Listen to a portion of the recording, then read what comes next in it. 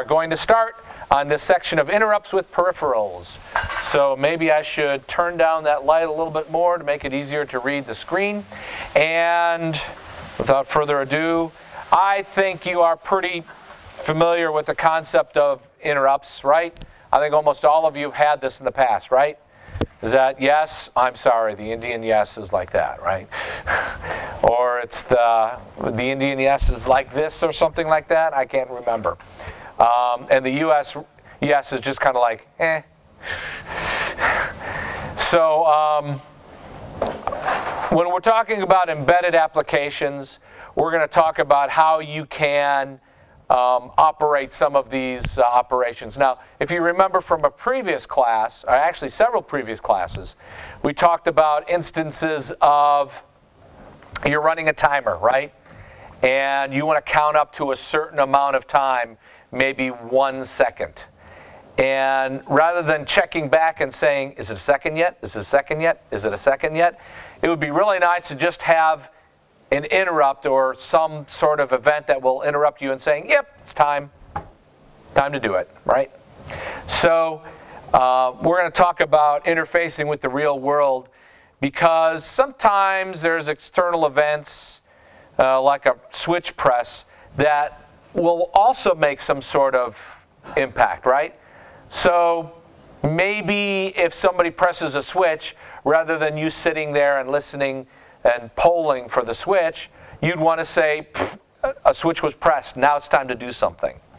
So how do we external or monitor an external, or for that matter, some sort of internal event? Well, what we've done, and this is a good example for the serial communications lab, you can constantly monitor for the situation. In this case, if you're looking at a button press, you can constantly monitor all the switches and just keep checking whether they're being pressed or not. Which is kind of a waste of time, isn't it?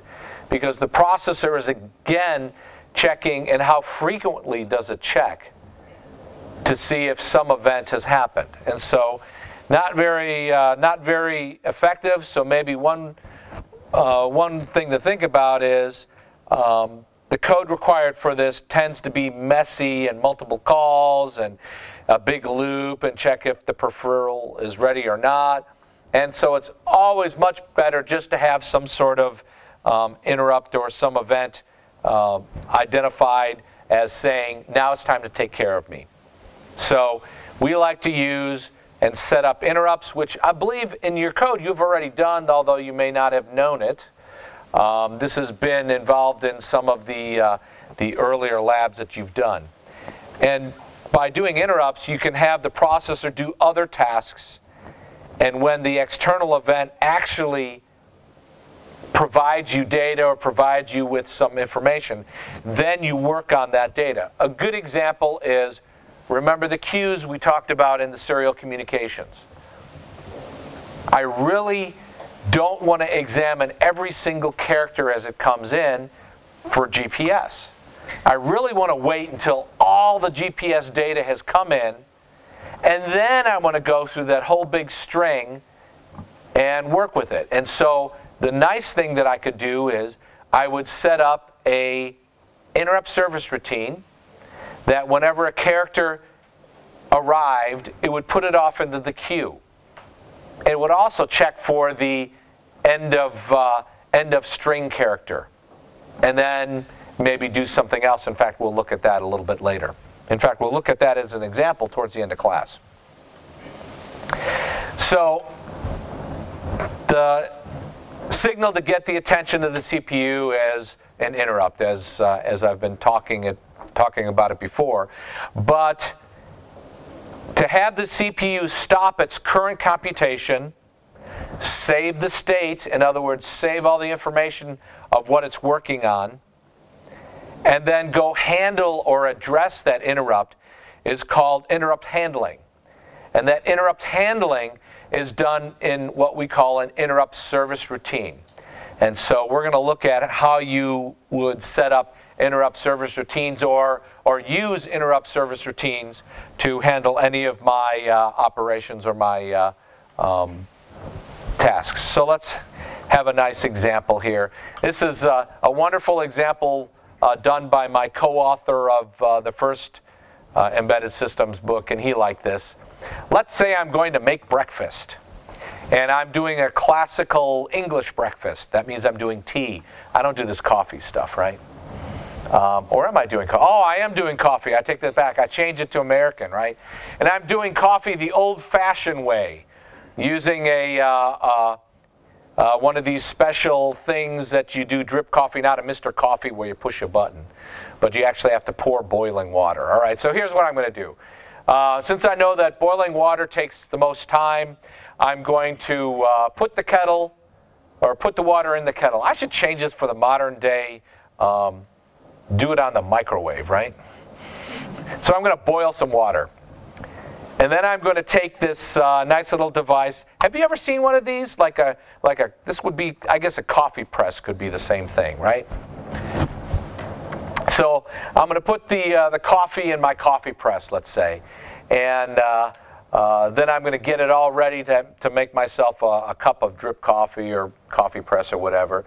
And then I'll go to the refrigerator, and I'll pull out milk, and I'll go to the cereal, or go to the pantry and get my cereal. And I haven't had a chance to get my bowl and to pour the cereal and do the other stuff. But my interrupt occurs, and my interrupt is that the water boils and the kettle whistles, or the microwave says beep, and the water has been nuked in enough hot enough. So let's consider my water boiling as an interrupt. And I have this special thing I now do based on that boiling water. That being, I'm going to put down whatever's in my hands. I'm going to turn off the burner, pour the boiling water into the coffee filter, pick up whatever was put down, and then I'm going to return for my interrupt service routine back to what I was doing previously. And then I'm going to get the bowl from the cabinet, pour the cereal in the bowl, get the spoon, put the milk back in the fridge. Who knows, I'll probably put I'll leave the cereal box out because I'm going to have another bowl. So, so I mean, you get the idea of interrupt service, regular processing, interrupt service routine, what will cause an interrupt.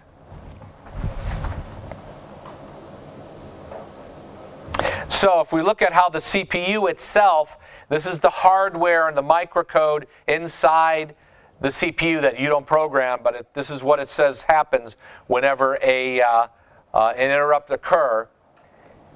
The CPU will finish processing its current instruction. Now, when we say the current instruction, that means the current assembly language instruction.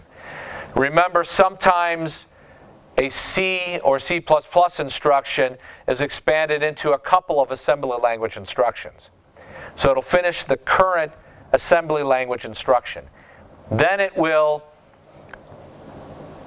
save the program counter. What does the program counter do or point to? The next instruction that will execute. So it will save that. Then it will run an interrupt service routine. Typically, inside of that interrupt service routine, it's going to save the flags. And in fact, that's part of what the processor does. Oh, there it is up there. Save the program counter and the flags to the stack.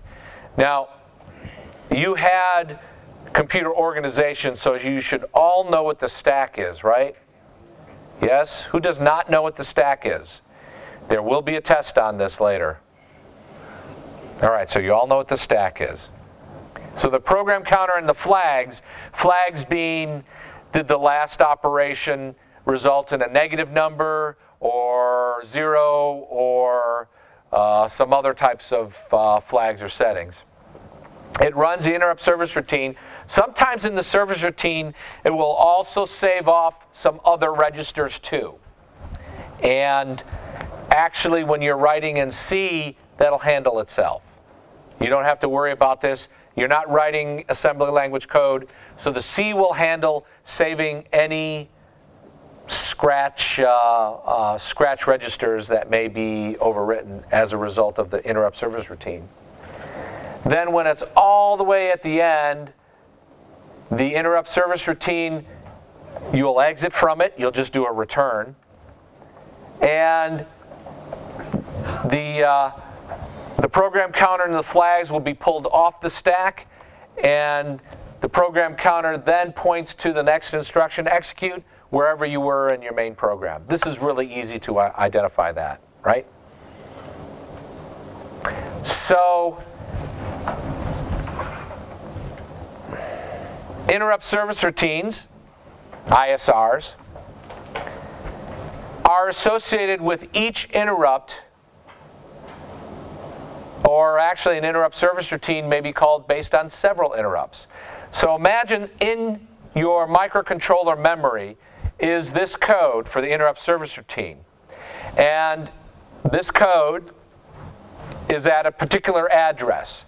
That particular address is stored in what we call the interrupt vector table.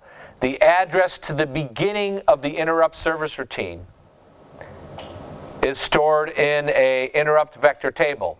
So that means if an interrupt occurs, for example, if a button press results in some sort of interrupt that you want to do something special, well,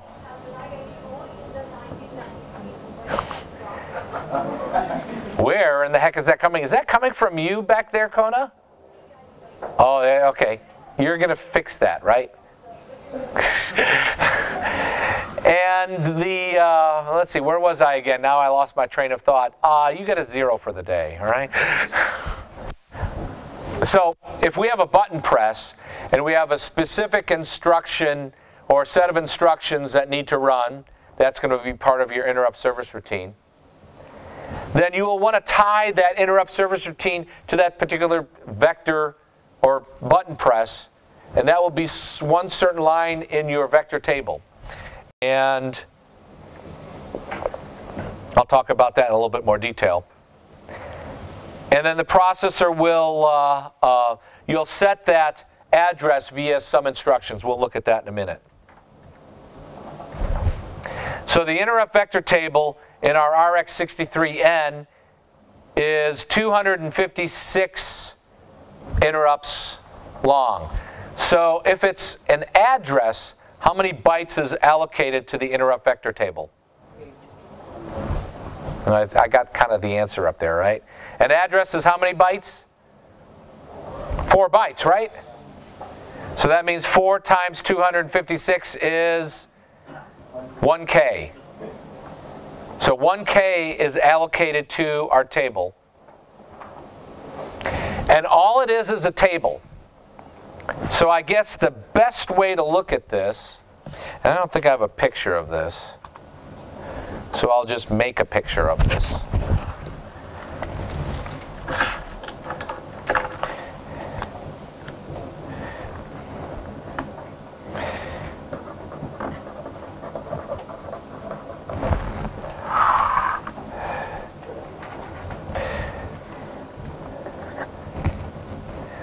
So somewhere we have this table,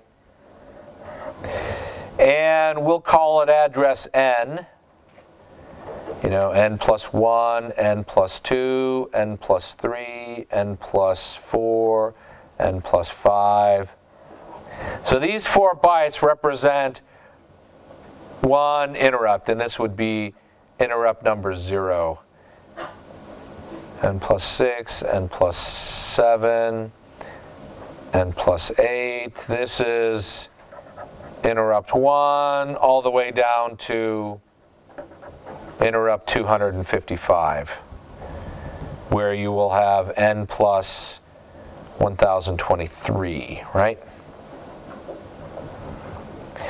So just for grins, whenever we have an interrupt occur,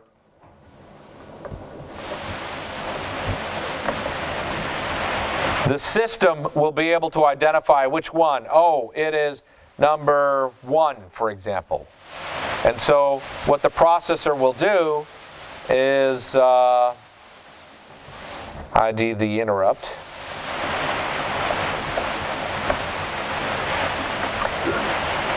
Then of course, it's going to save off the program counter and the flags save to stack. But this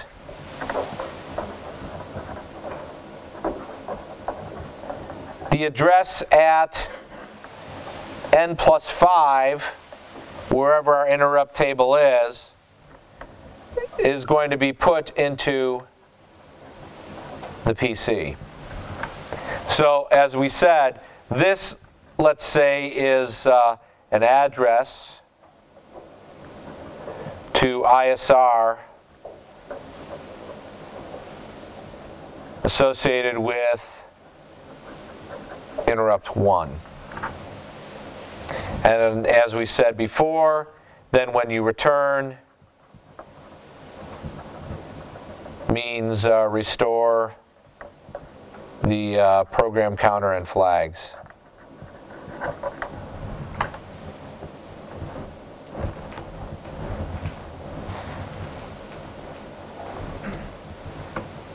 Understandable? Yes, sir. Is this done by the hardware or when we download the code into a microprocessor? This is done by hardware. Now, in the process of compiling, there's actually an instruction here that is not just a regular return, but it's a return from interrupt. So, you know, we actually in Advanced Embedded, we'll look at what this means in assembly language. We'll look at what this means. Actually, we're going to go into this in great detail in assembly language, actually at the beginning of the semester for Advanced Embedded. And the neat thing is that you really don't have to worry about any of this because this is all done in hardware. The only thing you have to worry about is you have to create, so you create the ISR and declare it as an ISR. And we'll have instructions on how to do this in a few minutes. Or I may leave this for Sam, I'm not sure. Let's see how this goes.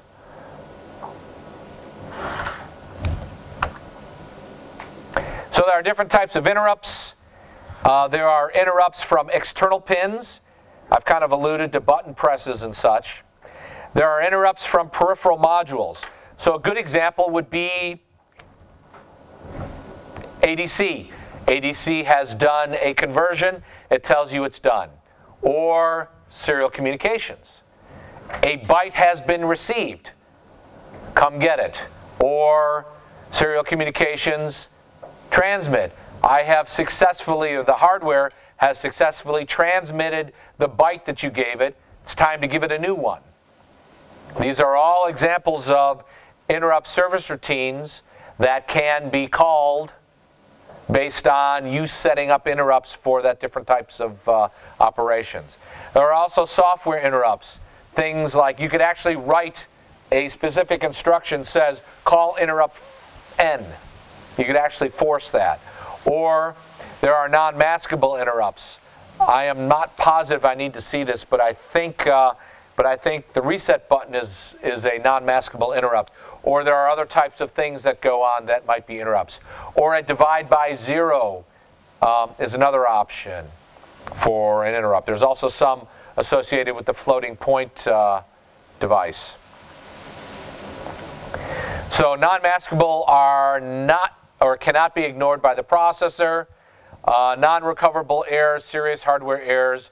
One example I seem to remember would be addressing or referencing an address outside of the correct address range.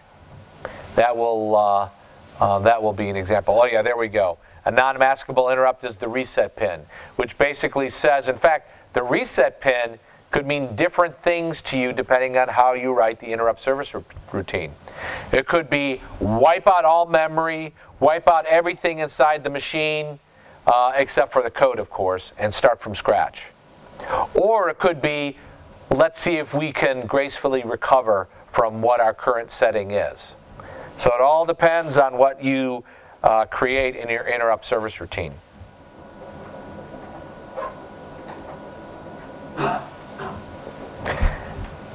Now, if you have an external interrupt, it could be associated when the level or when the interrupt is detected. Well, let's see.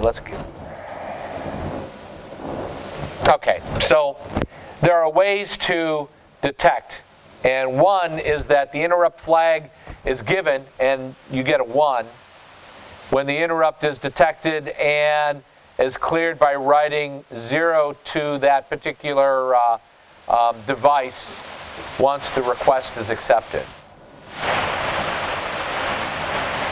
And that's this level detected. The edge is when you actually start running the interrupt, then the interrupt itself is cleared. But one reason you want to clear an interrupt is why. If you get an interrupt from the transmit device, right? From the transmit RS-232 or the transmit UART, you want it to actually respond to that transmit, meaning that you have successfully transmitted a character, and either give me another character or say you don't want to do that. And so by actually writing another byte into the transmit register, it would reset that interrupt, because you don't want to actually address that interrupt again and again and again.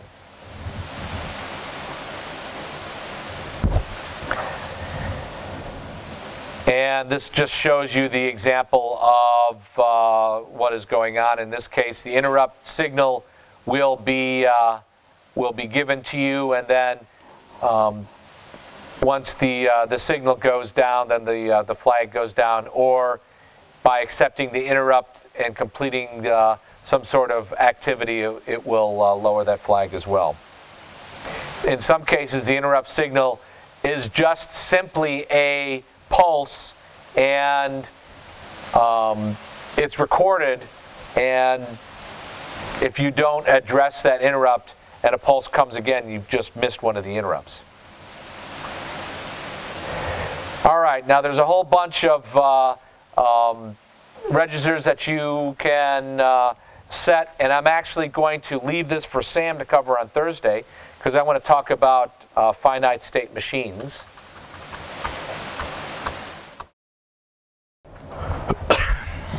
All right, so today we're going to be talking about interrupts on the RX-63N, picking up where Dr. Conrad introduced it last class.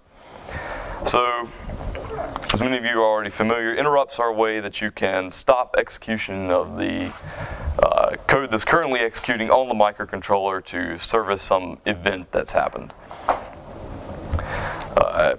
So this is a big advantage over polling, where you're constantly checking a register for new data, where it's possible to miss something that might happen briefly.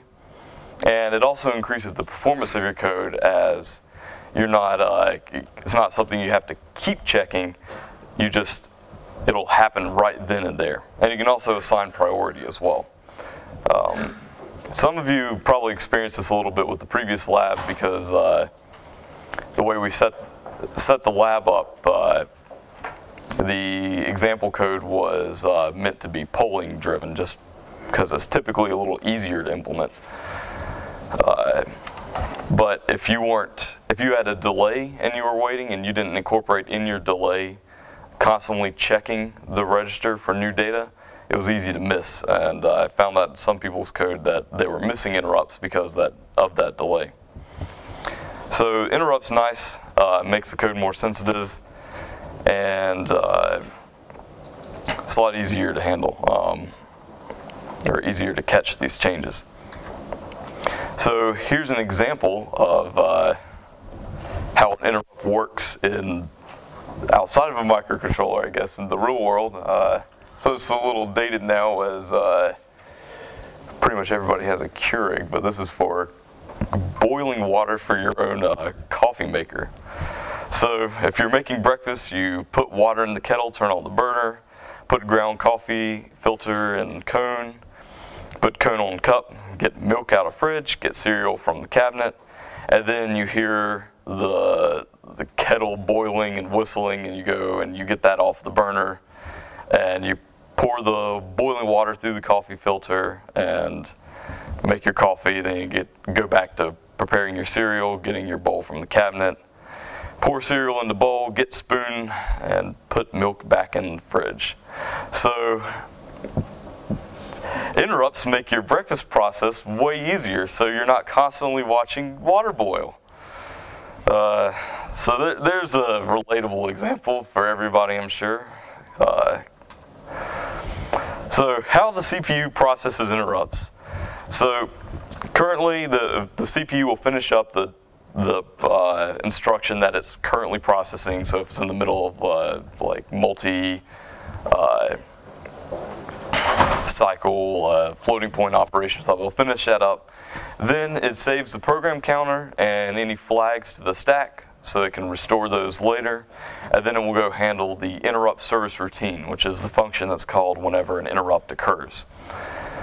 So it pauses everything, saves the stack, goes to the section of memory that has the address for the interrupt service routine that you've specified, executes that.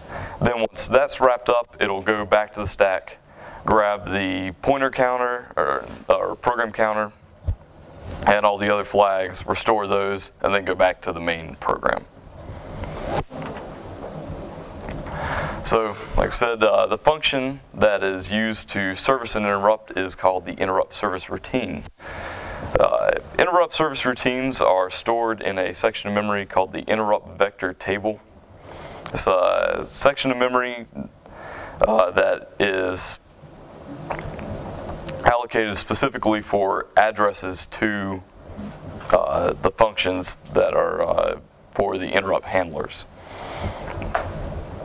So whenever it's called, the processor goes to that location of memory associated with that particular interrupt and calls the function from there.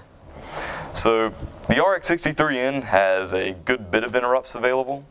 According to this, we have 256. Each interrupt source occupies 4 bytes in the table. That's because of the 32-bit address size from the microcontroller architecture.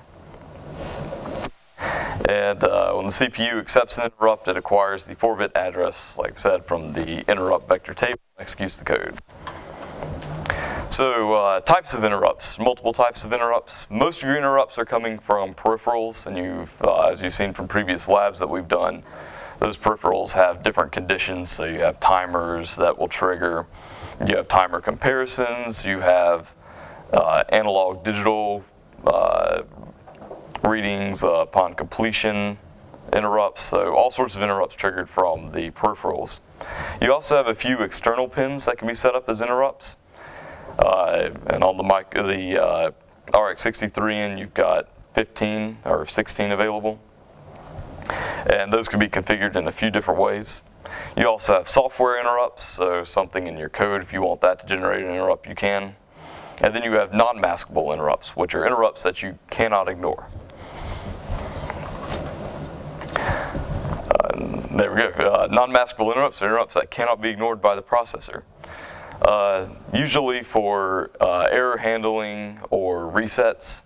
So, I said the reset pin is an example of a non-maskable interrupt. I think often the watchdog timer is also considered to be non-maskable interrupts. There's not too many of them, but you got to handle them. So, interrupt request detection methods. The external pins that we use for interrupt detection can be configured in a few different ways. One is edge detection.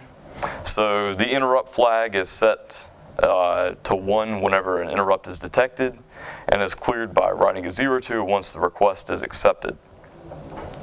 So this means that once the interrupt has been triggered, the flag to handle that is set, and it stays there until you handle the interrupt.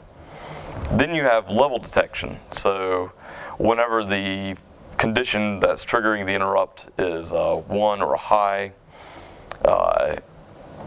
when the processor gets around to checking that interrupt, it will service it if the signal is still high. But if it goes low again, then it's possible for the processor to miss that. And this is better illustrated with this diagram. So here you see the edge detection. So we have a line that has the interrupt signal. which is generating the trigger for the interrupt. And then you have the actual flag where the microcontroller will handle it whenever the processor gets around to it. It's kind of a weird thing to say because the concept of interrupts is they're handled immediately, but when you have complex code and you've got multiple interrupts, maybe one of these might not be as high of a priority. Or maybe you're still finishing a long execution like we were talking about, the finishing up like a floating point operation, and maybe this signal is very brief. But yeah, so edge detection, the flag gets set and it only gets cleared once the interrupt has been handled. Level detection, as long as the interrupt signal is still high, the interrupt will be handled and the flag will be cleared afterwards. So this allows sort of two different types of functionality. The interrupt will be able to just be kind of looped. If the signal stays high, it'll just keep looping in that interrupt, because after it finishes up, the signal's still high and it'll be called again. Or if this is a lower priority thing, if the event's already come and gone by the time you can service it, that allows the microcontroller to just kind of forget about it. Like it's gone. Unlike with the edge detection where the flag is still high and it'll have to service that. So here are the registers for the RX63N that you have to configure for your interrupts. Well, depending on which ones you're using, you don't have to configure all of them. So you have the interrupt request register, interrupt request enable register, the priority register, fast interrupt register, software interrupt activation register, the interrupt request control register, and some associated with the non-maskable interrupts. We'll start by taking a look at the interrupt request enable register. So this is a whole list of registers that have one pin associated with enabling each of those. I think it's those 256 interrupts available. So we have a bit for each one of those to enable them if we're going to use it. So once you write a 1 to that, you're set to use, well, you've got that enabled. Then you have another register, the interrupt request register, that you have a whole byte here for each interrupt, and you have a flag in that byte where if it's a 0, then there's no interrupt, and at 1, then it is an interrupt. So it just holds the flag for the interrupts trigger. We also have a priority register. And this is where we can organize our interrupts by importance. So interrupts that have higher priority will be serviced before ones that have lower priority. Simple concept, but it's an important thing. And you usually get this kind of functionality in more complex architectures. Some simple 8-bit microcontrollers might not have a priority level, so if one's not listed, generally, if there's no priority listed for a microcontroller, if you're already in an interrupt service routine, it'll just ignore any other interrupts that are happening. So I think like the MSP430 we used earlier this year, I don't believe that had priority levels for the interrupts. So keep that in mind whenever you're working on a smaller microcontroller, that it's possible to miss interrupts if you don't have priorities to assign them. The interrupt control request register. This is used to select the type of external interrupts with the edge or level detection that we just talked about a few slides ago. These settings should only be done when the interrupt is disabled and after the interrupt is set up. The interrupt request bit for a particular external interrupt should be cleared, and the interrupt enable bit should be set to 1. So don't reconfigure your interrupts while they're in an interrupt. Seems like good logic there. Interrupt controller unit, part of the microcontroller that receives the interrupt from the peripherals, called the interrupt control unit. So the interrupt control unit is responsible for detecting the interrupts, enabling disabling interrupts, determining the interrupt destination, and determining the priority. So for configuring an interrupt for your microcontroller, there are a few different steps you'll have to go through. The peripheral or port pin must be enabled and configured. So if you're going to set up an interrupt for your ADC, make sure you configure your ADC first. Again, a reasonable thing to do. Of course, if you have external interrupts coming from a GPIO, make sure you have that configured as an input and with data direction registers and have all that set up as you need. Be sure to assign it a priority. If the value is 0, then it's disabled, so assign it something for the 63N. Then make sure you enable the interrupt in the peripheral. So as you saw with the, even though we were polling in the lab for the UART, we still had to enable the interrupt there as well.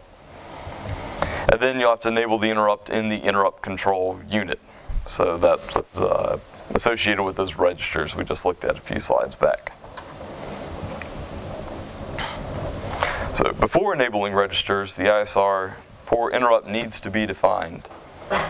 Renesas has provided a macro for defining the interrupt service routine. So we have here pound pragma interrupt. You give it a service, the subroutine name, and then you pass it a vector equal to the associated vector for the interrupt that you're using. So vector number, so each of those, bless you, each of those interrupts that we looked at have a vector name associated with it, and that vector name relates to the location in the interrupt vector table that has where the address for this subroutine gets stored. And the pragma, okay, so the pragma preprocessor command is a little different for each C compiler and varies a lot with embedded compilers.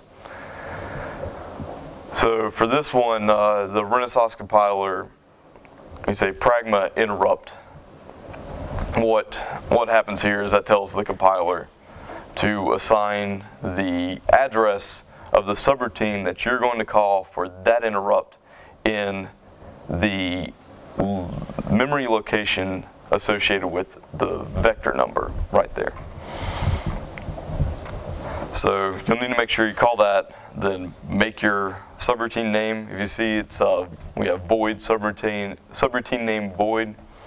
It's always going to look like that because you cannot pass variables to an interrupt and you cannot return variables from an interrupt. So if you need an interrupt to modify something inside, it needs to be a global variable. So there you have the function prototype, and there's a simple example of the actual function. So to set the interrupt, Renesas has included a few handy function names to easily set these things. So you have to clear the flag, or just to access the flag in general, you have this IR function. So you have a defined macro associated with each peripheral, and then one associated with each interrupt, so you can pass it those, and then you can set the flag, or you can view it, such as we have here with the if condition, checking it to see if the flag has been set. Oh, also, I'll roll back here for this pragma interrupt. So this is specific for the RX63N. Other microcontrollers you run into, they might have different ways for accessing their interrupts. So I know for the AVR microcontrollers, they do things, the compiler is already aware of several names for their interrupt service routines. So depending on the architecture that you're using, you'll need to make sure you consult your compiler's documentation to learn how to access those individual interrupts. So here we have an example code of setting a switch as an input using interrupts. So at the beginning, we've got an include file for a header. We define switch 1 as an interrupt with the pragma statement. So you can see here we have switch 1 int is going to be our function name, and that's going to be associated with the interrupt request 8, so that's going to be the 8th interrupt available for the external pins. And we're going to say that's connected to one of the switches on the board. And here we've got the function prototype for int. Then we've got some more function prototypes down here. Not sure why there is a function prototype for main that is not needed for C. We have a function called LED rotate, and then we have a setup function for the interrupt. I'm sure you all have seen this now, but it's always good practice to make an enable or a setup function for peripherals that you're using, even interrupts, because your code will just look sloppy if you don't organize it into various subroutines. Then we have defined a global variable for containing the switch press, kind of like the demo codes have. They define a variable for the current LED. Then main begins, enable LEDs, then we call the setup function for our interrupt. And then we got a while that checks for our switch press. And if the switch is pressed, it looks like it switches LEDs and then clears the flag from the switch press. So here's the function that enables the interrupt. So we've got the enable for IRQ8. We set the GPIO up for detecting signal. So that's the ICR and ICU.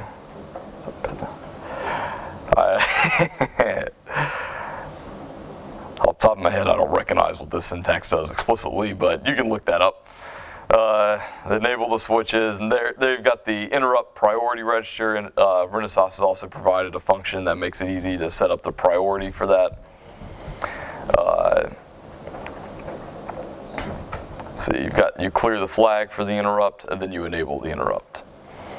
So yeah, so it looks like they clear it before they configure it, so, or they disable the interrupt before they configure it. So that's yeah, just the way they discussed it in one of the slides earlier. So not a whole lot to it for the general purpose interrupts. So here we have a little more explanation for the code that I just kind of said. And there's state machines, which I guess Dr. Conrad already talked about. So I think that wraps it up for interrupts on the RX-63. And